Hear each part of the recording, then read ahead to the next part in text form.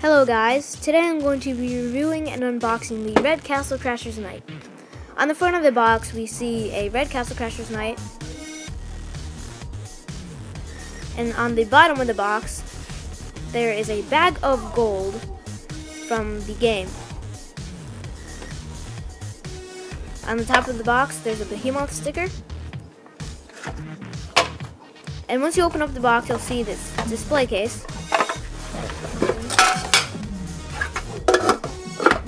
And it's really neat. You can put it on display in your house. But enough said about that. Let's move on to the figure. Okay, so the figure, it comes on a little stand. You can take him on and off.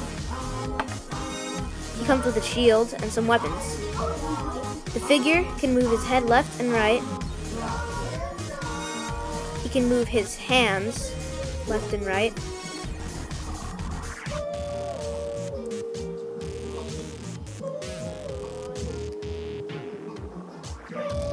And you can also move his waist.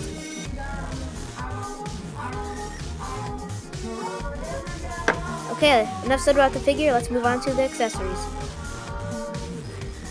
It also comes with a shield, a fish, a double-bladed axe, a sword, and a mace.